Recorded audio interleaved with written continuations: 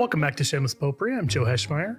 So today I want to answer a question I think many Protestants have, which is, when Catholics pray to Mary and the saints, is that a thing that's Christian in origin at all? Or is that a thing that we've gotten from paganism? Have we just taken all those gods and goddesses and paganism and slapped Saint so-and-so on to replace them? Does all the goddess worship that we find in paganism get replaced with Mary worship? This is an objection I've heard many times, and I was sort of surprised to hear a variation of it from Dr. Gavin Ortlund, who's usually a pretty thoughtful and generous interlocutor with Catholicism. On this point, I think he's just fundamentally wrong on some basic history. So I want to engage him in a spirit of Christian charity, but I want to be really clear that this is not a small thing to get wrong. Now, in a way, this is kind of the second part of a two-part series, because last week I looked at one of his objections, which is the idea that medieval piety, sure, maybe in theory, it would be okay to pray to Mary and the saints, but in practice, it draws people away from Jesus Christ. And in response to that, I pointed out that that's a bad reading of medieval history. And I looked to people like Eamon Duffy, who points out that you really can't argue that medieval people are distant from Christ while they're doing things like going to daily mass and constantly putting themselves in the presence of Christ in the Eucharist. And it's very hard to square with things, as I pointed out last week, like The Imitation of Christ being the second best-selling book after the Bible itself in the 15th century. That this just doesn't sound like a people who are cut off from Christ. And this is prior to the Reformation. So if you want that argument, that's all last week. But I mention that because Gavin's going to presuppose that first point, that medieval piety went bad. And so that leads him to a second question. Was it inherently bad, or was this a good practice that went bad? And his answer to it is that this was a bad practice from the beginning, that when the earliest Christians are offering up prayers to Mary or to the saints, that they're actually doing something that is not just unbiblical, it's wrong. It's evil. It's something they've gotten from paganism itself. So I'm going to let Gavin kind of make the argument, and then I'm going to pick it apart and show how this argument, which you've probably heard 1,000 times if you're in certain parts of Protestantism, is built on a historical foundation of basically nothing. So now let's address this worry. This is the second part of the video. Okay, but was this just medieval excess? Was this just medieval abuse? Is this a good practice that went awry, or is it a bad practice that went worse? You know, that's one way of framing the question. And here I would basically want to articulate a historical interpretation of the first several centuries of the church, as well as a view of Holy Scripture, where I would say, I don't think that this was the case of a good and apostolic practice that Jesus would want us to practice that simply got taken too far. I think rather the interpretation I would offer, again with love in my heart, and I hope this won't give undue offense, is that it's a compromising with pagan practices that comes in the 3rd, 4th, and 5th centuries, but at first is very modest and very mild, and then it grows and grows and grows.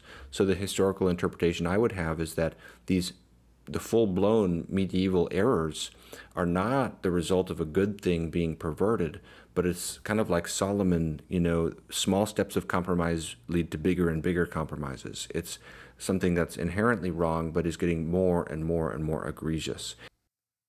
So what I want to focus on there is that Gavin's really making two arguments. Number one, this was something inherently wrong.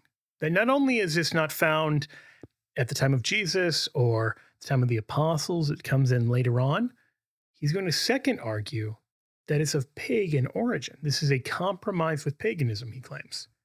Now, that's an important thing to recognize, that he's really making two arguments. One, this is a later development, and two, it's a pagan development. That's a really important distinction. There's all sorts of good prayers that I think Protestants as well as Catholics have that we would say, well, that's not found in the Bible. Many Protestants, especially more of an evangelical variety, might have some form of sinner's prayer. Now, they don't claim Jesus gave them the sinner's prayer. They don't claim the apostles used the sinner's prayer. The sinner's prayer is clearly of a later origin, but that doesn't make it pagan. That doesn't make it evil. So it's fine for something to have developed later. The question is whether it's consistent with the principles we've been given or whether it's contrary. Now, he's going to say it's contrary, but not only contrary, but actually coming from paganism. That's a pretty specific, pretty extreme kind of position to take. And so let's listen to how he defends that position. And one of the things I think you'll see throughout is he doesn't at all. He offers literally no evidence to suggest that this is coming from paganism. He offers some evidence for why he thinks it's a later practice. No evidence for why he thinks it's a pagan practice. That's an important distinction, right? The sinner's prayer is a later practice. That doesn't make it pagan. So where's the evidence we're going to be looking for this being of pagan origin? And oh, spoiler alert, there's going to be none. There's not even an attempt to provide any evidence of this really radical, really outrageous kind of claim. Now, again, because I know that that's going to be offensive for some, let me give some evidence for that, okay?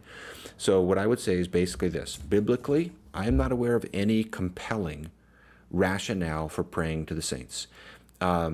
There's nothing clear and compelling. People try to derive it from various passages in Revelation, for example, Revelation 5:8, but none of these passages are actually talking about praying to the saints. They don't actually address the consequent that needs to be established. And then there's other passages that really you can't look to as a sound basis for a practice, like a parable with the Lazarus, or when the guards at the crucifixion of Jesus say he's calling on Elijah. I've even seen people try to argue for praying to the saints from passages like that, as though it's not problematic to derive our theology from these pagan Roman soldiers. There's nothing that I see in Scripture that is clear or compelling that this is actually a practice God would want us to do. Great. So the first thing to notice about the biblical evidence is that it's entirely an argument from silence. He doesn't see evidence of praying to Marian and the saints in the Bible, and so therefore he concludes it's not biblical, we shouldn't do it, and then he somehow gets from that to it being pagan. Well, there's a couple things to notice there. First, he doesn't even actually say there's no evidence. He just doesn't think the evidence is compelling. He said there's nothing clear and compelling. I'm not aware of any compelling rationale for praying to the saints. Now, I want to interrogate that standard in a little bit. Is that really a good way of trying to do theology? Does everything God wants us to do have to be proven by this clear and compelling standard? Now, I'm coming from the background of a lawyer, so you don't just throw out terms like clear and compelling, because that's a really high evidentiary burden. Is that really what we're called to? That we only follow biblical models if they reach a certain threshold like that? We'll get into that. Before we do, he nevertheless acknowledges 3 different areas that Catholics are likely to point to find biblical evidence of praying to the saints. Before we get into those 3, which are going to be Revelation, the parables of Jesus, and the crucifixion, I want to first cover one that he doesn't mention at all that I think is really obvious, influential, important evidence. In 2 Maccabees chapter 15, there's Judas Maccabeus. He's the leader of the Jewish revolt. He has a dream the night before a major battle. In that dream, Ananias, who is the high priest who has died, appears to him in the dream with the prophet Jeremiah. And they are clearly interceding for him. And Jeremiah stretches out his right hand, gives Judas a golden sword, and says to him, "Take this holy sword, a gift from God, with which you will strike down your adversaries." Now, in this, we clearly see a few things. One, we see conversation between Judas Maccabeus and 2 saints who are in glory. Now, they aren't, because this is before the time of Christ, they aren't in the full vision, the beatific vision of God, but they're still in some sort of glory. They're still in some sort of place of rest where they're able to intercede. This is what we're going to see is called the bosom of Abraham. And from this, they're aware of what's going on. They're not just generally aware that there's, humans on earth. They know pretty intimately what's going on at the battle and are interceding and preparing them for it. Now, the elephant in the room here is 2 Maccabees is not in Protestant Bibles, but that is not our fault as Catholics, right? Like, you can't get rid of the evidence and then say, well, there's no evidence. Well, you threw it out, right? You disposed of the evidence. You took those books out of the Bible when they were in the Bible before. If you want to know more about that, I've got plenty of videos on that. But leave aside the question of 2 Maccabees being canonical or not.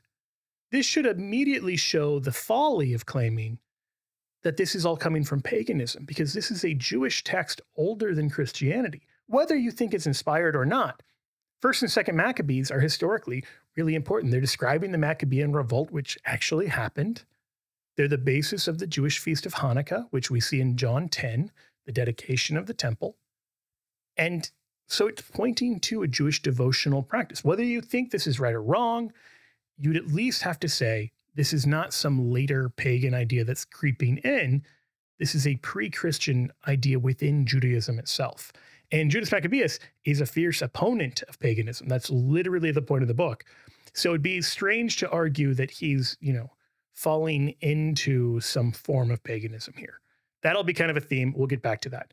But before we do, I want to look at the other three biblical areas. So the book of Revelation, to get there, we have to talk about another book that has been removed from Protestant Bibles, the book of Tobit, because Tobit and Revelation have a special relationship that a lot of people don't know about.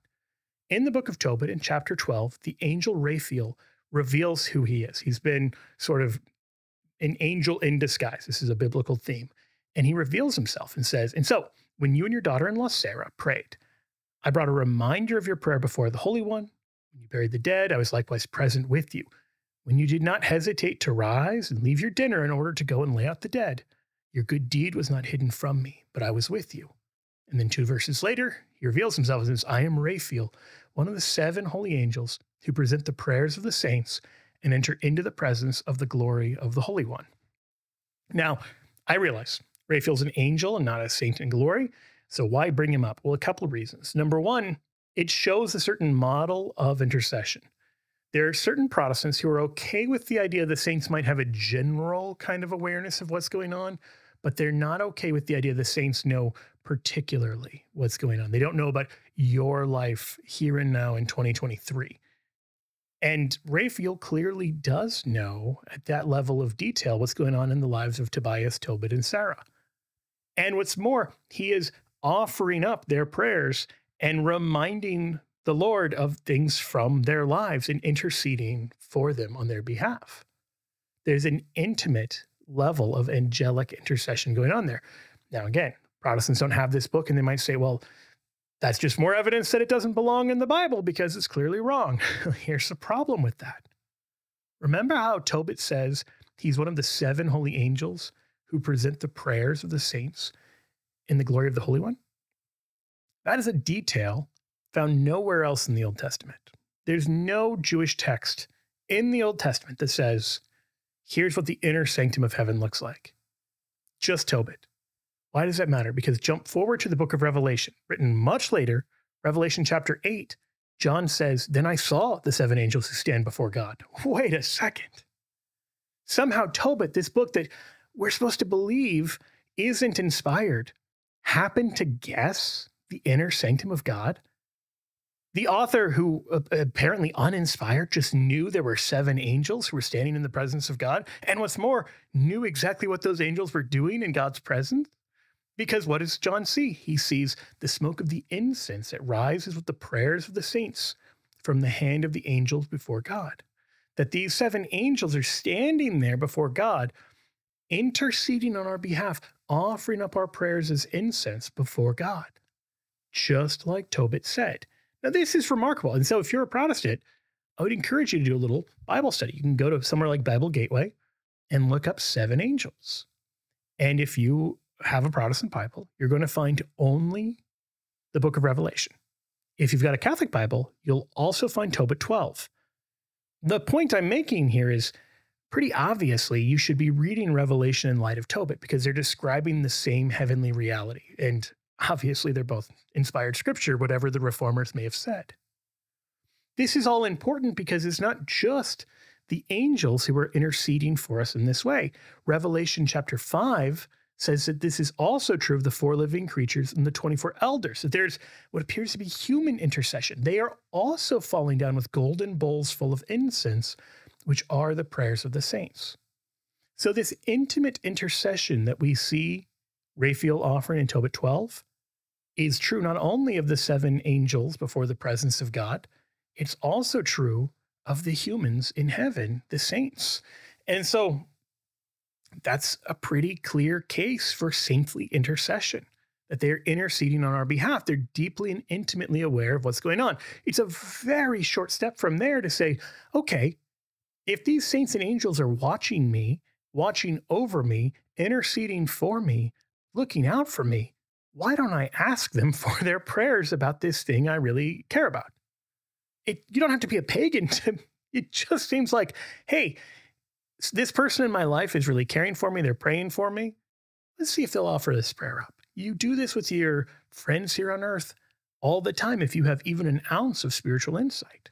Okay, so that's revelation. And you can see, once again, but for Protestants taking out Tobit, it becomes pretty clear why this is a text that really supports the saintly intercession. Now we have the parables of Jesus. And there was a sort of a remarkable thing. I don't know if you caught Gavin saying it, that he doesn't think it's a sound basis to rely on Jesus's parables for showing the intercession of the saints. And I would suggest that that's a strange position for a pastor to take, because a lot of what Jesus does is he teaches by parables. So, I mean, for instance, in Matthew 13, verse 34, it says, indeed, he said nothing to them, the crowds, without a parable. And this was to fulfill what was spoken by the prophet. I will open my mouth in parables. I will utter what has been hidden since the foundation of the world. That is, we're told that Jesus is revealing these foundational things through parables. So if we're not allowed to look to the parables, we have to throw out a lot of Jesus's teaching. What's more is, so look at the context of the kind of controversial parable in question. It's Luke chapter 16. And this is the parable of Lazarus and the rich man. So Lazarus and the rich man both die. Lazarus goes to be in the bosom of Abraham. Remember that place before heaven is open. Jesus describes him as being in the bosom of Abraham. So he's actually revealing something of what we now call like the limbo of the fathers. We also just call it the bosom of Abraham. That there's a place of rest for the righteous who've died in the Old Testament. They're not able to stand in the full presence of God because Christ hasn't opened the gates of heaven, but they're not being punished in hell because they are those who lived by faith. So where are they? Well, Jesus gives us an answer here. He's revealing one of those foundational things, right? That Matthew 13 tells us he's going to do. He reveals the notion of this idea of the bosom of Abraham. And Lazarus, meanwhile, the rich man, meanwhile, goes down to Hades into torment. Like he's in suffering. And he cries out in a prayer to Abraham, Father Abraham, have mercy upon me. Send Lazarus to dip the end of his finger in water. Now, there's a problem with this prayer. The problem is not that he's praying to Abraham. There's not even a hint that this is wrong anywhere in the parable. The problem is the rich man has this pompous, imperious attitude and treats Lazarus as less than him. He's trying to have Lazarus be the errand boy from heaven. And so that's the problem. Like he still has the same pride he had during life. And so Abraham rebukes him and says, son, remember that you in your lifetime received good things, Lazarus, evil things, but now he is comforted here and you are in anguish. That's the first objection. The second one, he says, basically, even if I wanted to grant your request, I couldn't, because there's a great chasm fixed between us, in order that those who would pass from here to you may not be able, and none may cross from there to us. So there's no way of getting from the bosom of Abraham to Hades. Given that, Lazarus says, okay, then, the rich man, I keep saying, the rich man then says, okay, then, send Lazarus to my father's house. In other words, since he can't come here to Hades, I know he can go to earth. And so send him to earth and have him warn my brothers. And Abraham says, no. If they're not going to listen to Moses and the prophets, they're not going to listen to him. But strikingly, Abraham doesn't say, oh, that's impossible. There's another chasm you didn't know about. So Jesus appears to be revealing the nature of the afterlife to a certain degree, at least the nature of the afterlife before the opening of the gates of heaven. And it certainly is consistent with and supports the idea the saints are aware of what's going on, and it's totally okay to pray to them, because we literally see this conversation of prayers to Abraham. So the thing I'd say here is, Jesus isn't a Hollywood director. He's not including some immoral scenes in his parables to make them more spicy. And so when you see this stuff and prayer to Abraham is presented as a good thing, it's not presented as a bad thing, that's a really solid foundation to base praying to Abraham and the other saints on. Like, there's not a clear reason to look at that and say, secretly, the rich man was actually committing another series of sins that Jesus forgot to mention or just failed to include. There are times where Jesus includes immoral behavior in the parables. I'm not denying that, of course. But he doesn't present immorality as a good. and then expect you to know, like, oh, don't take it seriously. It's just a parable. Like, no, he's teaching foundational things about reality through the parables. Okay. Last of the pieces of biblical evidence to explore, the crucifixion, calling upon Elijah. And this one's a little more controversial and a little more, it's kind of an interesting one. So in Matthew 27, Jesus cries out, Eli, Eli, lama sabachthani. My God, why have you forsaken me? And some of the bystanders, Matthew 27 says, hear him and say, this man is calling Elijah. And then one of them takes a sponge, fills it with vinegar, puts it on a reed, and gives it to him to drink. But the others say, wait, let us see whether Elijah will come to save him. Now, Gavin says we can't use this evidence because it's problematic to use a pagan. I'd say two things to this. Number one, you also have one of the Romans who says, surely this man is the Son of God. And we have no problem using that evidence here at the crucifixion of the pagans being really moved by what they're seeing of Christ. But the other more important point is we don't actually know if these bystanders are Romans or Jews. And there's some evidence that they're Jews. Now, some of them at least are not. Because the one bystander who puts the sponge with vinegar and puts it to Jesus's lips, we know that's one of the soldiers from one of the parallel accounts. So I get Gavin's argument here. But there's good reason to believe that some of the others, the ones talking about Elijah, are Jews. First of all, because how many Roman soldiers were deeply aware of Elijah? There's an argument that maybe they're mishearing Eli, Eli, and because they don't speak Hebrew or Aramaic, they don't know that he's saying, my God, and they think he's trying to say Elijah. Maybe. I can't discount that. So I understand why people are going that way. But there's another argument that, no, this is actually based on a Jewish expectation of the intercession of Elijah. And so D.A. Carson, who is a Protestant, in his commentary on Matthew explains that Elijah in 2 Kings, he doesn't die. He's taken up into heaven in a whirlwind. And so there's a Jewish tradition that may date back to the 1st century that held that he would come and rescue the righteous in their distress. Moreover, Malachi chapter 4, verse 5 says, behold, I will send you Elijah the prophet before the great and terrible day of the Lord comes. So it may be that when they hear him crying out in agony, they're not mishearing Hebrew or mishearing Aramaic. They're just saying he's calling Elijah because he's crying out in this forsakenness, which is an appeal for Elijah to come. Again, I can't say that's a slam dunk argument in either direction. It's some argument. It's some evidence that certainly some of the bystanders there thought it was completely normal that Jesus might be asking for the intercession of Saint Elijah. That by itself seems like a pretty important piece. To disregard it, you'd have to say basically there were Roman soldiers there who knew enough about Judaism to recognize Eli, Eli, and think, oh, Elijah, I know about that Jewish prophet, but who somehow didn't know, allegedly, that Jews didn't pray for the prophet's intercession. So I think you'd have to really put your camel through a needle to hold that was exactly who was listening to this. I don't think the evidence is there. So I think this is still good evidence for the intercession of the saints, although I acknowledge it's not ironclad, it's not irrebuttable. Okay, so summarizing all of that, remember, this is still an argument from silence. He's claiming there's no evidence or that there's some evidence, but it's not clear and compelling.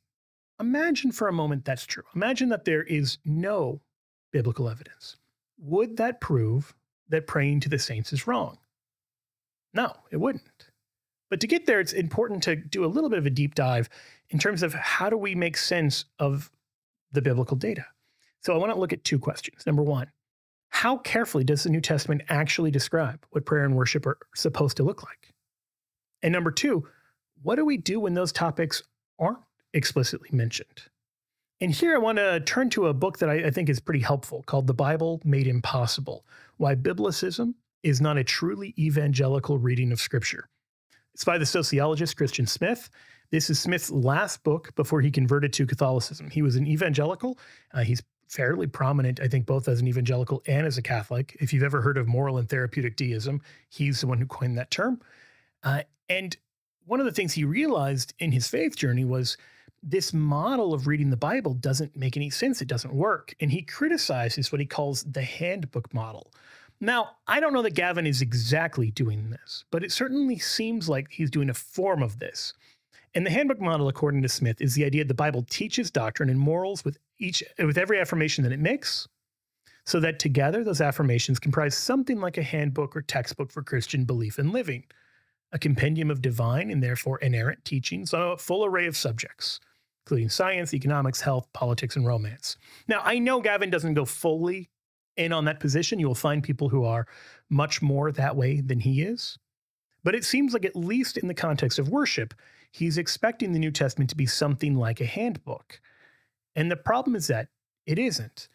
So Smith points out that a lot of the biblical texts are narrative. And a lot of the ones that aren't narrative are prophetic or liturgical or proverbial or poetic or legal, that rarely are they just straight up theological texts. You can draw the theology out of there, but it's very weak to say, well, I don't see this liturgical practice and therefore it's forbidden. So looking specifically, Smith actually raises this question. Well, how does God want, or how might he allow his people to worship him?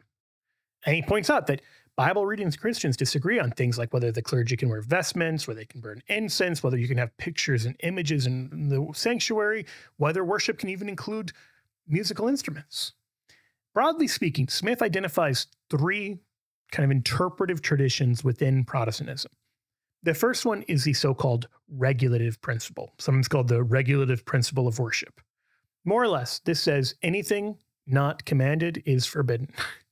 Those things that are instituted by command, teaching, or example in the Bible, or derived by good and necessary consequence, are permitted.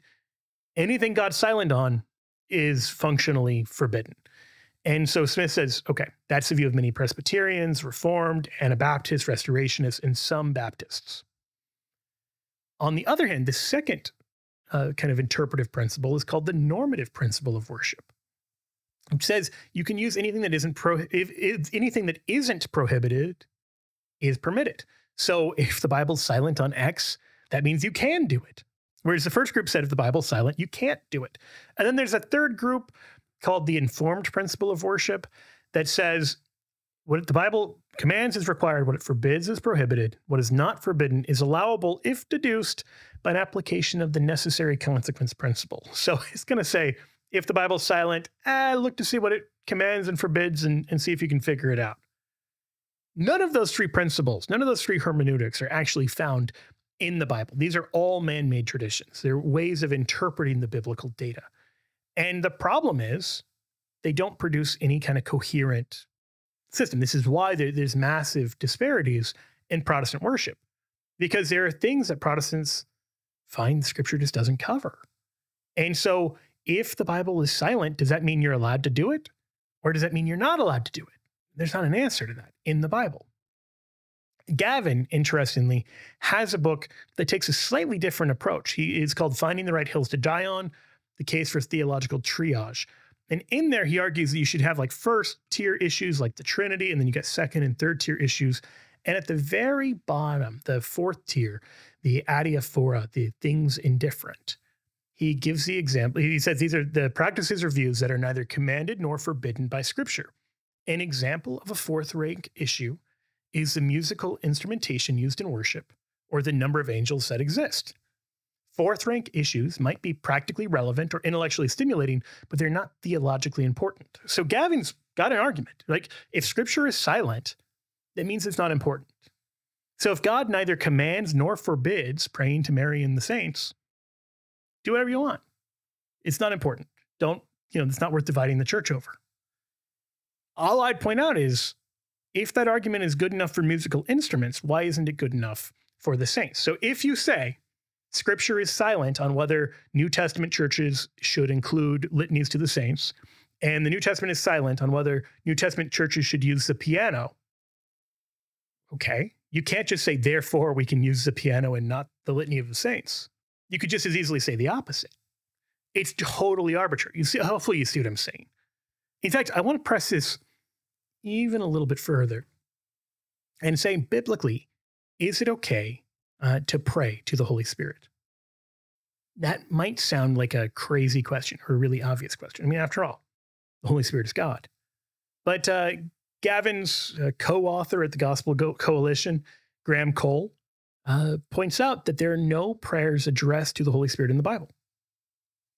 That's actually kind of a striking fact. And he has an entire book called Engaging with the Holy Spirit, where he says, I cannot offer a biblical theology of prayer to the Spirit, as there are no texts that can be used in evidence. And then he says, yeah, sure, there's prayers of people praying in the Spirit. There's the Spirit interceding on our behalf. But he says there are no examples of biblical characters praying to the Holy Spirit. And there are no commands to pray to the Holy Spirit. So just like we're not told whether we can or can't pray to the Virgin Mary or to the saints, we're not even told whether we can or can't pray to the Holy Spirit. So if silence means it's prohibited, then seemingly you would have to say you're not allowed to pray to the Holy Spirit even though he's God. Cole comes out in a slightly different place. He says it doesn't matter. He says if a Christian never prayed to the Spirit in this life, would that be a slighting or a grieving of the Spirit? I think not. But never to pray to God the Father is highly problematical. Now, I hope that answer leaves you a little unsatisfied. I also hope that answer reveals how a lot of this stuff is a little bit ad hoc. Meaning, Protestant theologians and authors don't seem to use a consistent standard. On one issue, they'll say, Scripture's silent on this, so it's forbidden. On the next one, they'll say, Scripture's silent on this, so it's permitted. Choose a lane. Because neither of those is ultimately workable. Because there's all sorts of bad ideas that aren't explicitly prohibited, and all sorts of good ideas aren't explicitly permitted. So either lane you choose is actually not going to be that great, but it's certainly better than just saying silence, therefore, and then arbitrarily choosing whether you want to allow or not allow it. Okay, so that's the biblical evidence. Let's turn now to the historical evidence from the time after the apostles. Moreover, I don't see any examples of prayers to the saints for the first roughly 200 years of church history. So here's a good entry point into this. I think you start seeing it in the mid-3rd century. All right, well, the first thing to notice then is this is another argument from silence. He's not proving this is pagan in origin at all. He's just saying he doesn't see really clear evidence, which, fair enough. On this point, we actually largely agree. The first time we find pretty clear evidence of people praying to the saints is in the mid-200s, so about 200 years later. And of course, with each passing century, we find that evidence in increasing amounts and clearer and clearer. And there are basically 3 ways of explaining that. The first way is what I'll call the unbroken practice hypothesis. The idea is really simple. People were always praying to the saints, but the documentary evidence just got better over time. The second way of interpreting the evidence, we'll call it the anti-pagan hypothesis. This is the argument that a lot of Protestant historians like J.N.D. Kelly go for when said prayer to the saints grew up not out of paganism, but out of devotion to the martyrs who refused to compromise with paganism.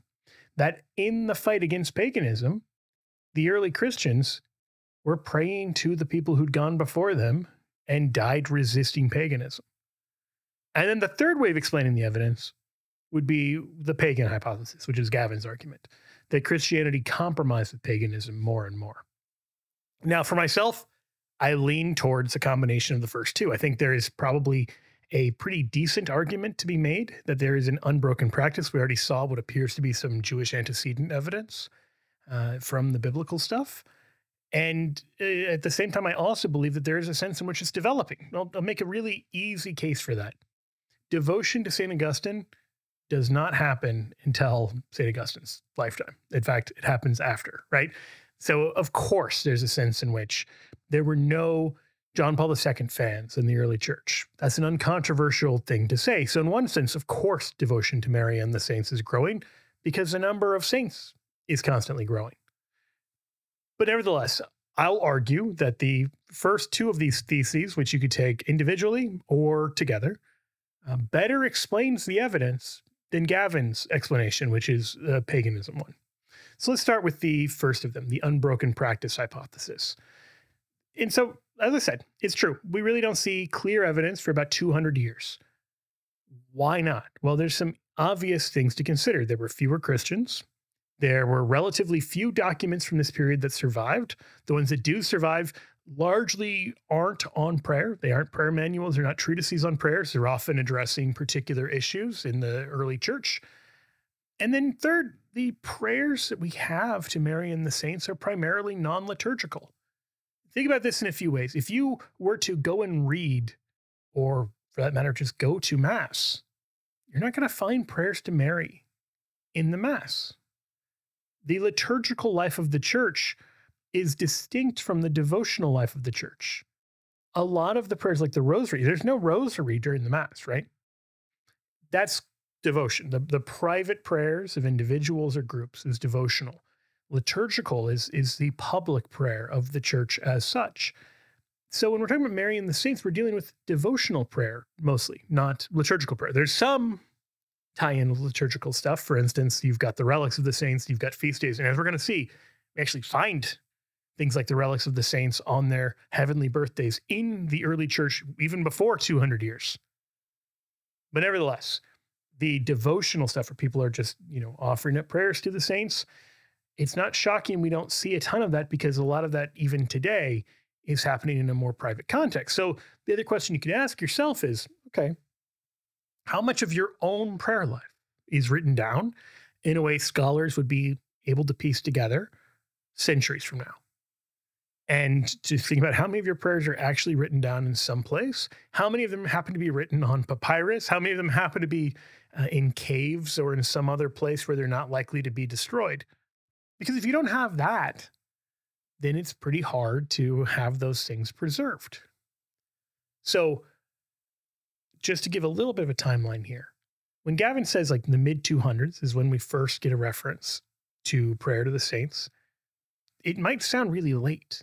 But when you know like how the rest of early Christian evidence works, it makes complete sense.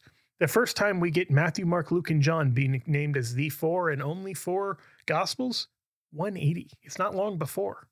The first time we hear the word Trinity used to describe the Godhead, 181. And so now we're like the mid-200s. The first time we even hear anyone explicitly say the Holy Spirit is divine, he's consubstantial with the Father, he's co-equal with the Father, 358, like 100 years after we find prayers to Mary and the saints. So just as we could ask the question, would Gavin's argument against Mary and the saints also discredit praying to the Holy Spirit? And seemingly the answer is yes.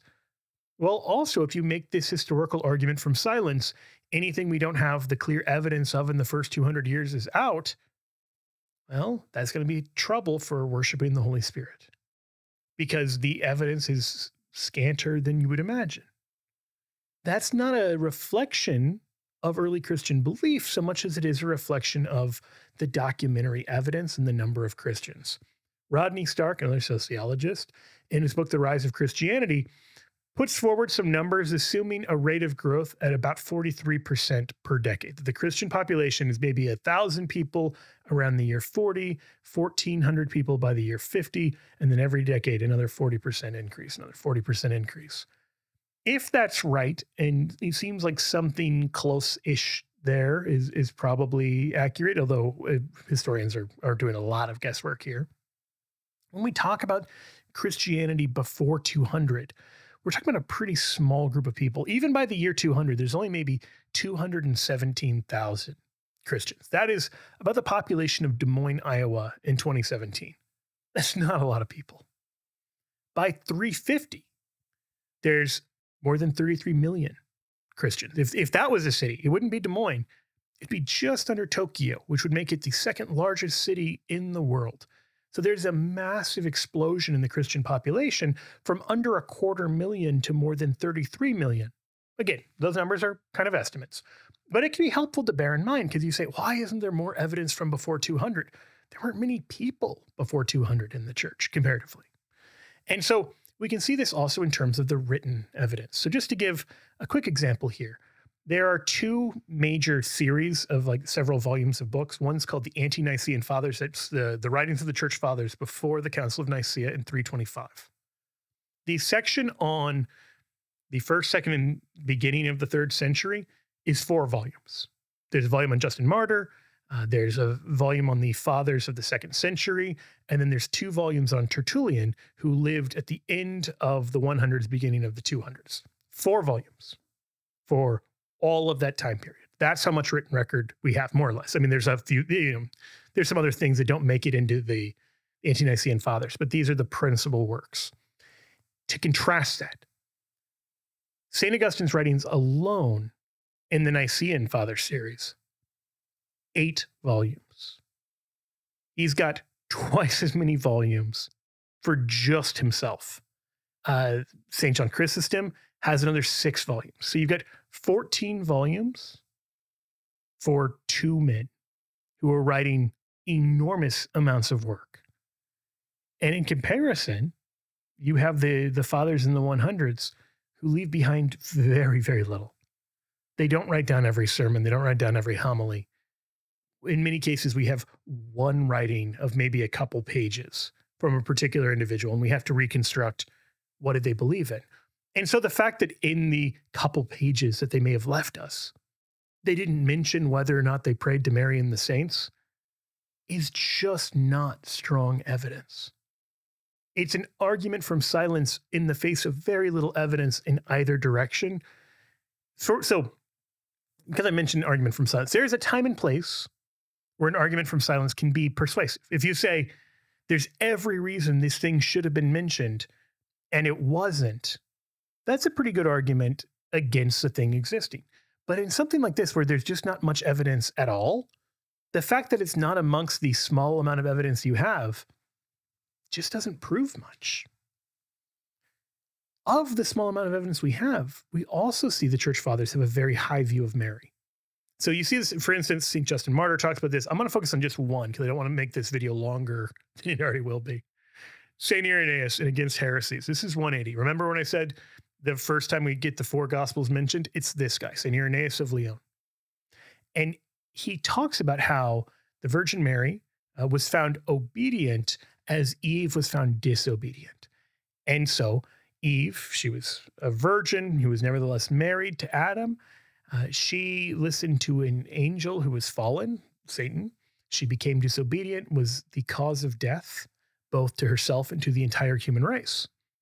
And so he says, Mary, having a man betrothed to her, and being nevertheless a virgin, by yielding obedience, became the cause of salvation, both to herself and the whole human race. That is, we see a startlingly high Marian theology.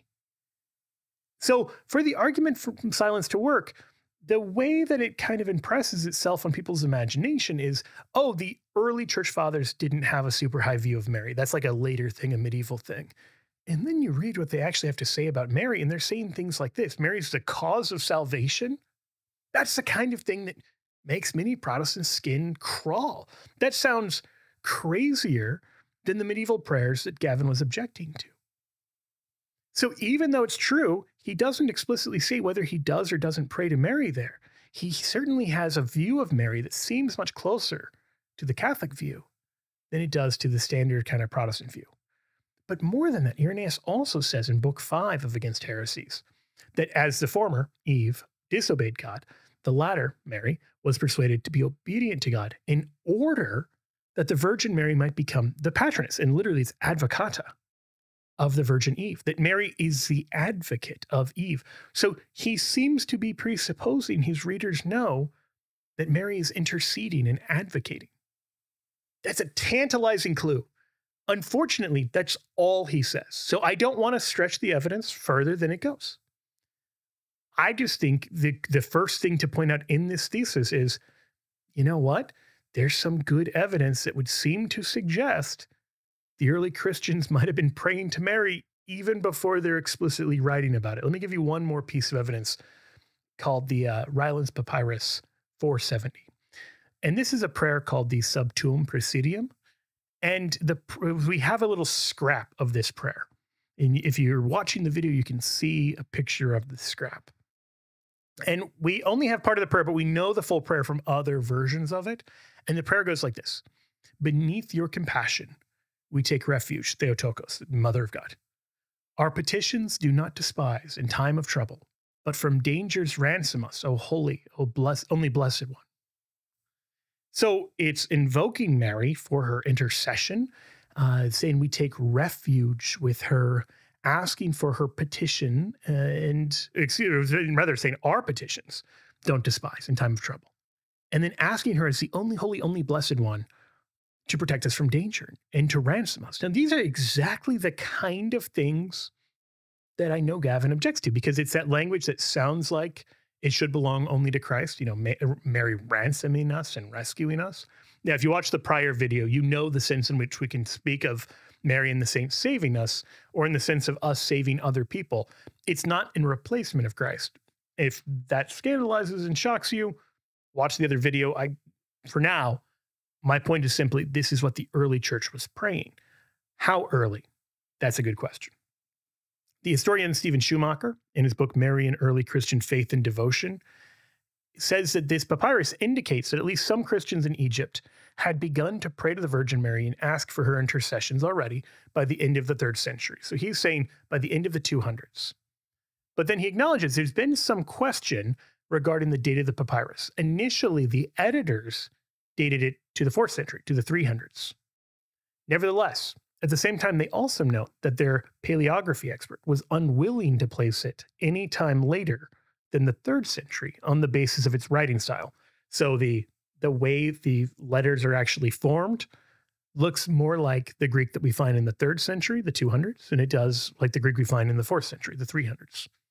Nevertheless, even though the physical evidence pointed to a date in the 200s, despite this, even though that's the standard method for dating papyri, the editors conclude the text must instead belong to the 4th century, since, quote, it is almost incredible that a prayer addressed directly to the Virgin in these terms could be written in the 3rd century, end quote. And then Schumacher explains, likewise, the prayer's use of the word Theotokos, Mother of God, for Mary does not fit with the 3rd century, they maintained, because they didn't see the title before the beginning of the 4th century.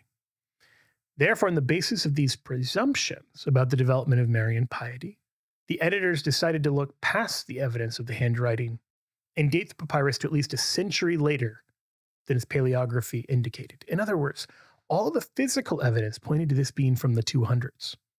But that's so shocking to realize Christians in the 200s weren't just saying, Mary, pray for us. They had these elaborate, impressive prayers invoking her as Theotokos and saying that we're placing ourselves under her protection. That's the sort of thing that, according to many kind of slow emergence, this is a bad practice, it's getting a little worse and a little worse over time. Well, it's full bloom here in the 200s. That doesn't work with that slow emergent kind of view, does it? Because if you're going to say this is already happening in the 200s, well, that's probably not going to be the first Marian prayer. A couple reasons for that. Number one, the odds that we happen to get the first papyrus, exceedingly unlikely. We know this was a widespread prayer. We've had multiple other copies of this prayer. We don't have any reason to believe the Rylands Papyrus 470 is the oldest. It's just the oldest one we have. Like, it's not the author of the prayer who wrote it down, right?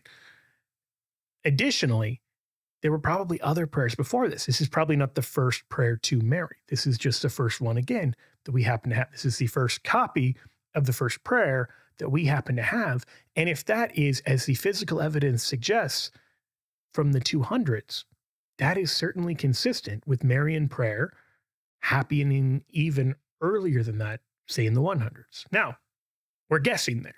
So be totally clear about that. We are guessing, but we're guessing based on an educated guess, based on the evidence that we do have. In the same way that, again, take like a Baptist. Take Gavin's church, First Baptist in Ojai. They don't do any prayer to Mary.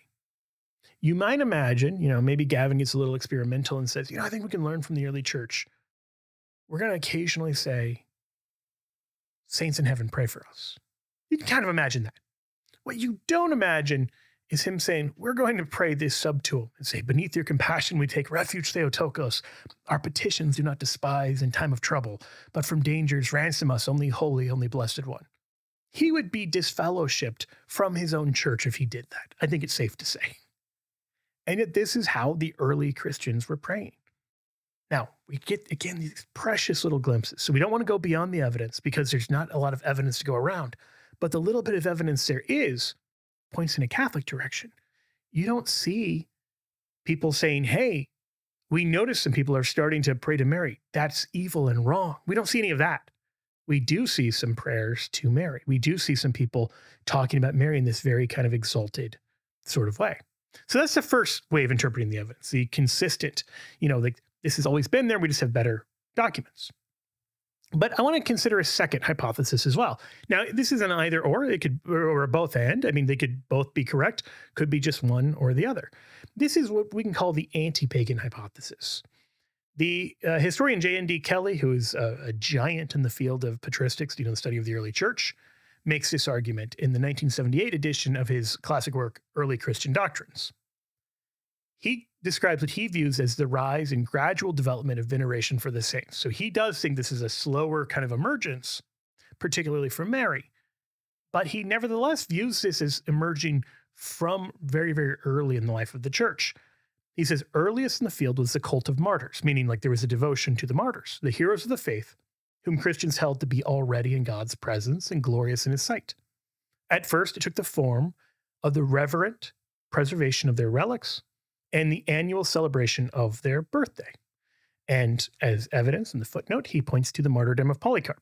Now, the martyrdom of Polycarp is from 155 or 156, and we can date this pretty precisely because we know when Polycarp died, and we know from the document itself that this was written in preparation for the first anniversary of his death.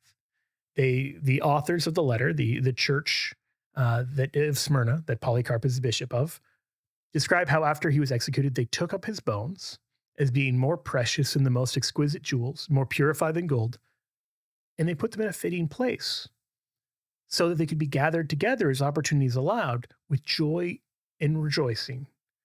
The Lord shall grant us to celebrate the anniversary of his martyrdom, both in memory of those who've already finished their course and for the exercising and preparation of those yet to walk in their steps. End quote. In short, then, the early Christians in the mid-100s, not the mid-200s, mid-100s, gathered the bones of the martyred St. Polycarp so they could use them and venerate them as relics, and so they could have them on what we would now call his feast day, his heavenly birthday, and they could have a liturgical celebration together. Now, Gavin's going to point out it doesn't explicitly say that they pray to him during that. But I find that to be a weak argument and find that there's already right here in the 100s a much higher view of the saints than you would find. Like what Protestants today gather the relics of their fallen brethren to venerate them in liturgical celebrations in church? It just doesn't happen. So here's Gavin's take on it. It is a very high view, again, where Protestants can learn. It's a very high view of how we should honor Polycarp, but it makes the distinction, quote, we worship Christ as the Son of God. The martyrs, however, we love as disciples and imitators of the Lord, as is right, on account of their unsurpassable benevolence toward their king and teacher, and we wish to become their companions and disciples. There's no prayers to Polycarp. I don't see this practice early on. And so the concern, and then even after it comes in the So there you have it. They've taken the bones of Polycarp, but because they don't worship Polycarp, which again, Catholics don't worship the saints, Gavin points to this as evidence. I mean, the quote in Martyrdom of Polycarp that we worship God, not the martyrs, we look to the martyrs as examples, is of course true. That's true. Any Catholic would tell you that today. That's hardly evidence against them praying to Polycarp or asking for his intercession. This is there's several points where Gavin's going to find instances where it turns out, shockingly, the early Christians are monotheists. They don't worship the saints. And he'll try to use that as argument against veneration of the saints. And when we get to Augustine, we'll see why that argument doesn't make any sense, because the early Christians are actually really clear that they pray to the saints, but they don't worship them. There's no contradiction there unless you presuppose that that's impossible. That's the very thing we're debating. Is praying to the saints worship? Is it pagan? We say no. And as evidence, the early Christians who hated paganism did this. And Gavin replies basically, well, this is a contradiction. Either they did it and therefore they're pagan, or they reject paganism, therefore they must not have done it. But that argument only works if you presuppose that praying to the saints is paganism, which is, you might notice, the whole thing we're trying to establish. Okay, let's continue though. So you've got the martyrdom of Polycarp, but then Kelly says from this, it was a short step, since they were now with Christ in glory in seeking their help and prayers. And in the 3rd century, evidence for the belief in their intercessory power accumulates. So you have whether or not the subtuum, in other words, is from the 200s. There's plenty of evidence from the 200s that we're asking them for intercession. And then he says, in arguing for it, Origen appealed to the communion of saints, advancing the view that the church in heaven assists the church on earth with its prayers. Now, this is going to be important because Gavin's going to actually try to point to Origen in a totally different way. He's going to think Origen helps his case. But here's Kelly, who is a Protestant and a historian on the early church, saying, no, Origen is arguing for the intercession of the saints. And as you'll see, Origen is very explicitly arguing for the intercession of the saints. And then with the cessation of persecution in the 4th century, so the 300s, Christians focused not just on martyrs, but now focused more on the so-called confessors, those who confessed the faith but didn't die for it, ascetics, so like people who self-denied, and virgins, who'd been examples of heroic sanctity. But the important thing I bring out here is that he sees an increasing devotion to the saints as evidence not of a compromise with paganism, but it's a natural outgrowth in a real way of the fight against paganism. That they were looking to the martyrs in this time of crisis as an example and asking those who had been martyred, who'd gone before them, to pray and intercede for them. And here's the great part. There's good evidence that this is biblical. Let me show you what I mean. So in Revelation chapter 6, one of the things John sees is the souls who were martyred, who are under the altar. They've been slain for the word of God, for the witness they'd borne. And they cry out with a loud voice, "O sovereign Lord, holy and true, how long before thou wilt judge and avenge our blood on those who dwell upon the earth?" And then God tells them to wait a little longer until the number of their fellow servants and their brethren should be complete, who were to be killed as they themselves had been. So it's an intriguing kind of piece of evidence, but it shows a certain communion of saints between the martyrs who've already been slain and those who are going to be slain. So you can imagine, as someone who is facing martyrdom in early Christianity for refusing to be pagan, you're not just looking to these guys as an example, although you're absolutely doing that.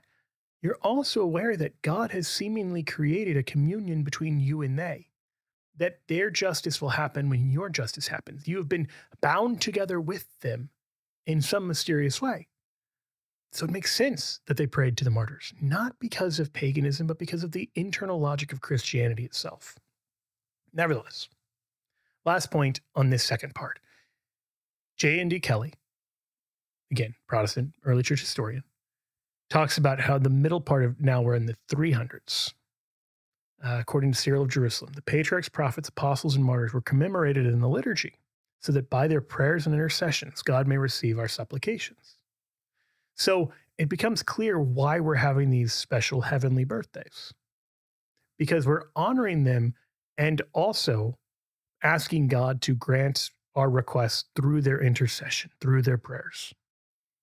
And St. John Chrysostom, St. Gregory Nazianzen look to the saints as being more efficacious because they're closer to God. This is something, if you've watched videos I've done on this, this is something I've talked about elsewhere, that in Scripture, some people's prayers are worth more than others. This is not a politically correct thing to say. It is nevertheless a biblical thing. And those who are in the presence of God are in a privileged place where their prayers make sense. They matter. So you've got two hypotheses that make, I think, complete sense of the evidence. One, that we've just gotten better records. And if we had good records in the 1st century, we'd see they were also praying to Mary and the saints. That's why there's no outcry when we do find Mary and the saints being prayed to, because this has been going on the whole time.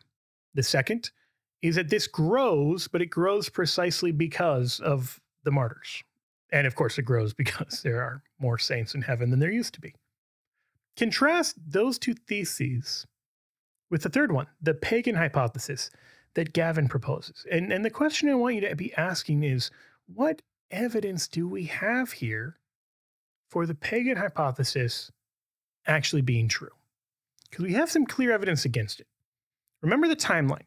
By the mid-200s, Christians are clearly praying to the saints. We have that evidence. At the same time, they are fanatically not compromising with paganism. Just to give one example, if you look at the history of the pagan temples in Rome. So Rome had the most beautiful temples. And early Christian writers extolled the wonders of Rome as precursors of the beauties of the heavenly Jerusalem. The historian Francis Niederer talks about this in actually a 1953 article. You can find some later stuff. I just like the way he says it. And so the temples, when they were closed with the legalization and then the creation of Christianity as the official religion of the Roman Empire, they closed the pagan temples, and then very quickly they reopened them as museums and monuments. And they preserved the actual buildings, but they do not use them as churches.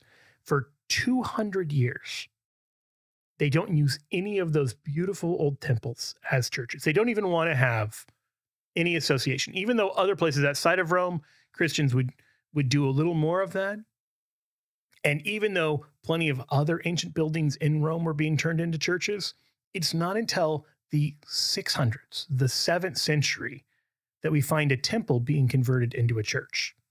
Now, to be clear, I'm perfectly fine with and comfortable with a pagan temple being turned into a church. And if you go to Rome now, you'll see, for instance, Santa Maria sopra Minerva, St. Mary's over the Minervan temple. And it shows the triumph of Christianity over paganism. But in the early days, when there were still a lot of diehard pagans out there, Christians wanted to be abundantly cautious, because you don't want to say one week, you're going in there to offer pagan sacrifices. The next week you're going in there for church. How converted are the people really? So to make sure that there were no compromises with paganism, for 200 years, they just didn't use these gorgeous buildings, lest those 4th century pagans should try to carry on their ways. It's only after paganism is really thoroughly eradicated that you see them being turned into churches. So think about that timeline. Mid-200s, you've got Marian devotion. 313, you have the legalization of Christianity. 380, with the Edict of Thessalonica, you have Christianity becoming the official religion of the empire, and it's now that all the pagan temples are being closed. Not until the early 600s are they ever turned into churches. My point here is that does not look like a people that are willing to compromise with paganism. That looks like a people who are aggressively unwilling to compromise with paganism. So that doesn't look like what Gavin is claiming was the actual history, that these people, even while they were refusing to even go into the temples in turning them into churches, they were perfectly comfortable with taking the old gods and just slapping saint on there and or somehow, he doesn't really explain how, but somehow borrowing these practices from paganism. And what evidence does he offer for this? None. He's going to point to 2 church fathers, Origen and Augustine. And in both cases, I think he's going to misrepresent in some important ways what they actually believed. So let's look at what he says about Origen first. So here's a good entry point into this. I think you start seeing it in the mid-3rd century. So here's a good entry point. Origen, in his commentary on the Epistle to the Romans, written in the 240s, is among the earlier Christians to speculate about how does the church triumphant relate to the church militant. And listen to how cautious he is in how he puts it. He says, quote, "If indeed the saints who are outside the body and with Christ do and work anything in our behalf after the manner of the angels who perform services for our salvation, let this also be considered among the secret things of God, not to be committed to paper." In other words, when you start seeing speculation about this, it's more in the realm of speculative thought. It's not referenced as kind of a common belief or a universal practice. So you might be saying, well, what's wrong with that? That sounds totally reasonable. And the problem is he's misrepresenting that quotation. Now, I want to be clear here. I don't think Gavin is doing this intentionally. He was really clear earlier in the video that he's getting his sources from Martin Chemnitz and John Calvin, who are Protestant reformers. And Chemnitz is taking Origen pretty wildly and pretty obviously out of context here. So the quotation from Origen comes from his commentary on Romans. And if you read what he actually says, he's asking whether those who are disembodied or the saints who are now with Christ do anything in labor on our behalf in imitation of the angels. That's an important phrase. Who attend to the service of our salvation. Or on the other hand, whether ever sinners, themselves without bodies, do anything in accordance with the intention of their own mind, in no less imitation of the evil angels. In other words, he's not asking anything about the intercession of saints and their prayers. He's asking whether do the saints in heaven or the souls of the damned in hell, do those work like the angels and demons? Because we know from Scripture, for instance, in Hebrews chapter 1, verse 14, that the angels are described as ministering spirits sent forth to serve for the sake of those who are to obtain salvation. Okay, great. So we know that the angels aren't just praying for us, they're actively involved in our lives. Is that true in the same way of the saints? And if it is that true in the same way of the damned? So in other words, he's asking a totally different question than what we're talking about here. Because think about it, in 1 Peter 5, we're told that the devil prowls around like a roaring lion seeking someone to devour. Is that also true of like Hitler? Is that, are the souls of the damned roaming the earth looking to tempt someone? We're not given that evidence. That is one of those hidden things of God. Like, to what extent can the souls of the just or the souls of the damned interact on earth with us in that way? It's a little bit mysterious. And so he's very clear it's mysterious. He's not saying they don't intercede for us. He's not saying they don't pray for us. He couldn't be clearer that they do. So in one of his homilies on Joshua, he talks about this. He says that the saints already possess his promise and have rested, and they've been judged worthy to receive the inheritance through Moses. Nevertheless, they themselves still fight, and they're in the struggle on behalf of those who serve under Jesus. They're still praying for us. And he says, but you will want to know who those are who fight, and what is the battle that they wage. I think the answer is that all those fathers who have slept before us fight with us and help us by their prayers. And then he says, I've heard also one of the older teachers speaking in the same way with regard to that passage in Numbers where it is written, that congregation will lick up this congregation, just as the calf will lick up the green grass of the field. And you may say, what? What is that passage? Well, that passage is Numbers 22. In Numbers 22, Moab is worried. They're an enemy of Israel. They're worried about Israel. They say that this horde, and the word there's actually kahel, which is the Hebrew word that also means congregation and gets translated into Greek as ecclesia, which means church. So the translation that Origen has there of congregation is completely valid. This horde will now lick up all that is round about us. And this says, as the ox licks up the grass of the field, whether you say ox or calf is completely irrelevant. And Origen is saying, like, basically, that is a very weird image in the Bible. What is that image about?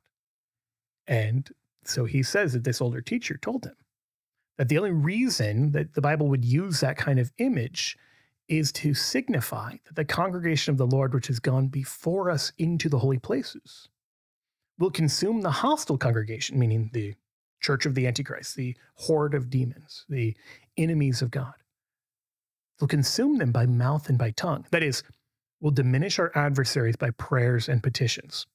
So in other words, the reason, according to this reading of Numbers, that this older teacher, someone prior to Origen, so this is very early on because Origen lives in the 2nd century. This person is, in the 3rd century, this person is convinced, this older generation, that this reference to the calf licking up the enemies of Israel is because it's by the mouth, that is by prayer and petition, that the battle is being won, that the heavenly church is defeating the demonic anti-church through prayer and petition. All that's to say, if the claim is Origen doesn't think there's a practice of praying to the saints or even of the saints interceding for us, that's manifestly untrue. And so that's why J.N.D. Kelly, you may remember, points to this passage as saying, yeah, Origen talks about how the saints in heaven pray for us because they're closer to God. And if you read his homily in Joshua, he does exactly that. So Martin Chemnitz is, again, the one to blame, not Gavin, but Chemnitz is taking this part where Origen is asking a very speculative question about the way the saints can interact with us and treating it to act as if there's some ambiguity about whether the saints do pray for us. And there's no ambiguity. Okay, there's another area right after this where Gavin is going to, again, claim one thing about what Origen believes, and then when you read it, it turns out to be a pretty different story. Moreover, when Origen faces the charge from Celsus, the pagan philosopher, that we shouldn't only pray to God, Celsus says we should pray to other spirits who are present in heaven with God. Now, Celsus's whole theology of that is very different, so we won't get into all that. Origen rejects that proposal, and he says, we offer humble prayers to God himself, who is over all, through his only begotten Son, to whom we make supplication, inasmuch as he is the propitiation of our sins, in order that he, as our high priest, may offer our prayers to God. Now someone can say, well, or that's not ironclad because Origen is opposing Celsus's particular proposal. That doesn't necessarily mean prayers to the saints he would oppose as well. I mean, again, when we're working with historical data like this, it is good to be cautious and not to oversell our conclusions. But I want to second the very last thing he said about the temptation to oversell conclusions, because that's exactly what he's doing.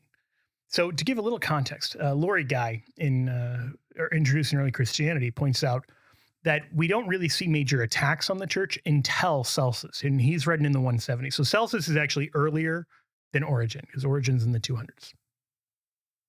And Origen, writing later, responds to him. But he quotes what Celsus is actually arguing. Now, we don't have Celsus's original arguments against Christianity. He's a pagan who thinks Christianity is dumb. And he thinks Judaism is dumb. And he thinks it's particularly dumb that the Jews, in his claim, worship heaven and the angels who dwell in, but don't worship the sun, the moon, and the stars. And he thinks it's dumb. Like, why would you worship the entire heaven with the angels, but not worship the parts of the heaven with the sun and the moon and the stars? And so as you can tell, he has an extremely confused understanding. The question is not praying to the saints. The question is, he thinks we worship angels. He thinks the Jews worship angels too.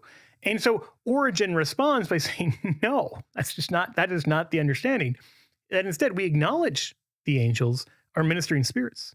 We say they are sent forth to minister for them who shall be heirs of salvation, and they ascend bearing the supplications of men. So notice, in responding to Celsus, even though it's probably after Celsus has died, Origen is clear. Yeah, sure, we don't worship the angels. That totally misunderstands it. We do think that they intercede for us. And then he even says, yeah, they are called angels. That means messengers. We find that they are divine. They are sometimes termed gods in the scriptures, but not so that we are commanded to honor and worship in place of God, those who minister to us and bear to us his blessing. So in scripture, you'll find, God in the assembly of the gods, and this means the angels. But that doesn't mean they're literally gods in the way a pagan would hear that. And so that's an important distinction to make when you're answering paganism. No. What we're talking about with the angels and the saints isn't paganism, which is, by the way, the exact point I'm making. That's what Origen is saying to Celsus. And then he explains a little further on, we may indeed boldly say that men who aspire after better things have, when they pray to God, tens of thousands of sacred powers upon their sides. He means, of course, the angels. And that these, even when not asked, pray with them. They bring succor, comfort to our mortal race. And if I may say so, take up arms alongside of it. Now notice that even when not asked, he's assuming it's okay to ask the angels for their prayers, knowing that they're going to pray for you either way. But if you have something in particular you want to pray for, by all means, you can ask them. Because what are they doing? They're offering your prayers up to God. And so that's well and good. So all that's to say, Origen is not arguing against praying to the saints or to the angels for that matter. He's arguing that we don't worship the saints and angels because he's responding to a confused pagan who thought we did. Now, maybe the better question Gavin could ask is, why does this confused pagan think that the Jews and Christians worship the angels? And it's seemingly because there's a high view of angelic intercession in both Judaism in this era and in Christianity. Now, that's speculative. It's hard to say how Celsus screwed this one up so badly, but it's clear that Origen is not arguing against the Catholic practice at all, in any way, shape, or form, and that he very clearly believes the saints and angels in heaven intercede for us, because he says numerous times that they do. Okay, so much for Origen. The other person who gets, I think, misconstrued in some important ways is St. Augustine. So here's how Gavin approaches him. 4th and 5th century, there's a lot of ambivalence. You see Augustine. Augustine is very kind of interesting on this. He'll have statements that seem to almost conflict with each other. For example, read what he says about praying at the tombs of martyrs and some of his concerns about the superstitions developing there. It feels very different when you're looking at the Cappadocian Fathers or Augustine or 4th and 5th century practices to the later medieval practices. So, does Augustine contradict himself on praying to the martyrs? And the answer is no. If Gavin is reading contradiction here, it's probably because he's operating within a Protestant view that doesn't think it's possible to pray to the martyrs without it being something like worship. And Augustine makes the exact distinction I've been making this entire time, which is we pray to them, we don't worship them. So in his reply to Faustus, remember, he said, look at what Augustine says about prayers to the tombs of the martyrs. Great, let's do that. In response to Faustus the Manichaean, Augustine says, as to our paying honor to the memory of the martyrs, and the accusation of Faustus that we worship them instead of idols, I should not care to answer such a charge, except to show, he says, that in Faustus's desire to cast reproach on us, he has overstepped the Manichaean inventions and has fallen heedlessly into a popular notion found in pagan poetry, although he is so anxious to be distinguished from the pagans. Augustine's making a clever argument. We might even say the same of Gavin or Chemnitz or Calvin, that in their war against paganism, they're so strongly like, I don't want to be associated with anything pagan, that they end up making the exact same foolish error that Celsus made back in the 170s, and that numerous other pagans made of claiming that Catholics worship the martyrs and treat them as idols, or claiming that Catholics worship Mary, treat her as a goddess. Like, that argument is a pagan argument. It's based on a fundamental misunderstanding of Christianity. And so it's bizarre to see Christians raising it, repeating these pagan attack lines in their attempt to distinguish themselves from paganism. That's Augustine's kind of first point. I think it's a clever rhetorical point. He says, it is true that Christians pay religious honor to the memory of the martyrs, both to excite us to imitate them and to obtain a share in their merits and the assistance of their prayers. Boom, very clear. But we build altars not to any martyr, but to the God of martyrs, although it is to the memory of the martyrs. So if you have the Church of St. Anne's, you're not going in there to worship St. Anne. You're going in there to worship God. The church is named in her memory, but you're not directing your worship to her. This is true of the tombs of the martyrs. This is what he's saying. And he says, no one officiating at the altar in the saint's burying place ever says, we bring an offering to thee, O Peter, or O Paul, or O Cyprian. In other words, the Mass is not directed to, I'm going to offer the body and blood, soul, and divinity of Jesus in the Mass to Peter. No, it's offered to the Father and to the Father alone. The offering is made to God, who gave the crown of martyrdom, while it is in memory of those thus crowned. This is a very clear distinction. You will find the exact same thing in any Catholic theology book today.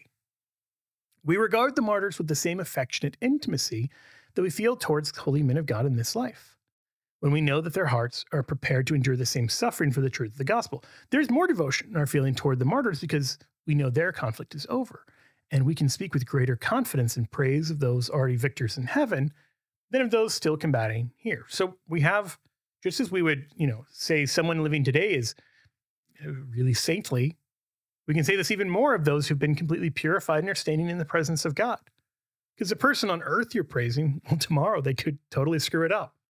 Or there may be some other thing that is going to reveal itself soon. But those who've gone before us, over and done with, we don't have to worry about some scandal happening next week with them. They're in heaven, they're in glory. Then he says, this is a really important distinction, not a contradiction, just accurately getting the Catholic view right. What is properly divine worship, which the Greeks call latria, both in doctrine and in practice, we give only to God. To this worship belongs the offering of sacrifices, as we see in the word idolatry, which means the offering, the giving of this worship to idols. Accordingly, we never offer or require anyone to offer sacrifice to a martyr or to a holy soul or to any angel. Now, when I say this is what you'd find in any Catholic textbook today, I mean that. The compendium of the Catechism of the Catholic Church makes this exact same point. That the worship due to the Eucharist is the worship of latria, that is the adoration given to God alone. This is only to God. That's not a contradiction in Augustine. He's just making nuanced distinctions that we still believe in. We don't worship the saints. We do honor them. We do invoke them. We do pray to them. We don't worship them. We worship God alone. Paul VI makes the same point in Mysterium Fidei. You can find the same point in, I think, probably literally 1,000 other places. Okay, but let's round this out. A couple final points. If you're going to embrace the pagan hypothesis, if Gavin's right, if the early Christians from the 250s, or maybe even earlier, because you have, the gathering of their relics to commemorate St. Polycarp, if this is a compromise with paganism, then throw out all of early Christianity, but you have nothing left to stand on. You don't have a Bible. You don't have any of this stuff. Because how do we know which books belong in the Bible? Because the early Christians preserved them, compiled them, tell us they're of apostolic origin, tell us that they're Orthodox, and the rest. And if we can't trust them because they're half pagan, you're not left with Protestantism. You're left with nothing. You're left with no form of Christianity. Because you can't trust the people who carried the teachings of the apostles forward because they compromised with paganism. Again, that's not an argument against the Catholic Church. That's an argument against Christianity as such, because it becomes unrecoverably lost if that's true. Second, final thought. What does the Bible have to say about medieval Marian devotion? And I've been saving my favorite point on this for last, so kudos for those of you who've made it this far. And you might be saying, Joe, what are you talking about? How can you say the Bible has anything to say about medieval Marian devotion? And I'll tell you, if Protestants are right, and this includes Gavin, but it's more broad than that, then number one, well-meaning early and medieval Christians strayed into pagan practices and away from Christ by Marian prayer, right? Number two, we'd have to say God foreknew this would happen. If you believe God knows everything, he knew this was going to happen. And so number three, we should expect there to be some kind of warning within the inspired words of the Bible. This isn't like one or two Christians straying from the faith. If the entire visible church on earth is offering these pagan prayers to Mary and the saints, and they're doing it while thinking that they've beaten paganism, wouldn't you expect God to warn us about that? This is the biggest threat imaginable, and God doesn't tell us about this one? So we would expect to find some really clear passages foretelling this. And you can find, the Protestants like Jack Chick, who he's got one of many tracts he wrote before he died.